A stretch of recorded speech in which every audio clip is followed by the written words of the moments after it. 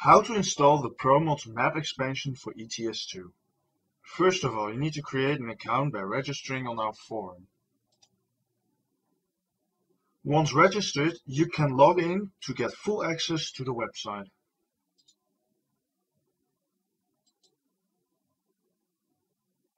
On our website, you can check for the latest ProMods versions by clicking the Compatibility tab. Here you can see which version of ETS2 requires which version of ProMods. It also gives download links and a full list of contents. For downloading the ProMods pack, click the Download tab. This will guide you through a 3-step installation process. First, select your language. English is advised to be used. Step 1. Generate the dev file. It's critical that this file is generated.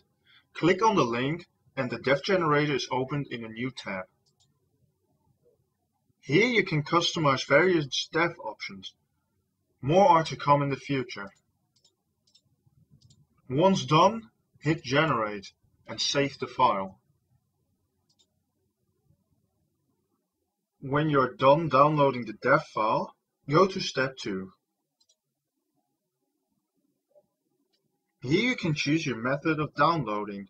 There's a fast option with 1 archive and no ads. This feature will cost you $1. There's also a slower option with ads that contain 3 archives. First, I will show the paid method.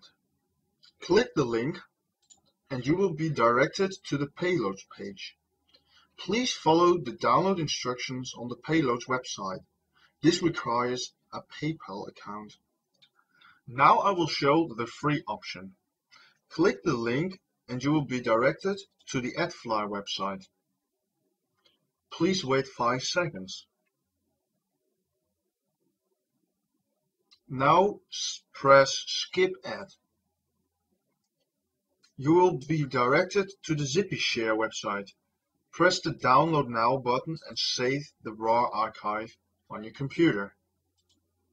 Repeat this process with the other links as well. With the free download, you will end up with 3 archives. Only open part 1 and select the files inside. Drag and drop the files or press Extract to. This will extract the 2 SCS files.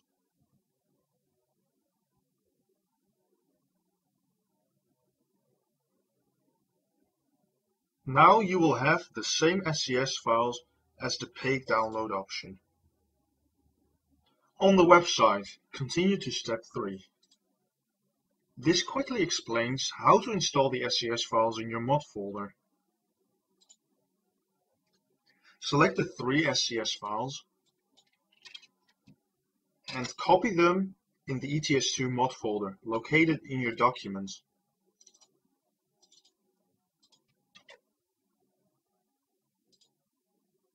You have now successfully installed the SCS files. Open ETS2 and enable the 3 SCS archives.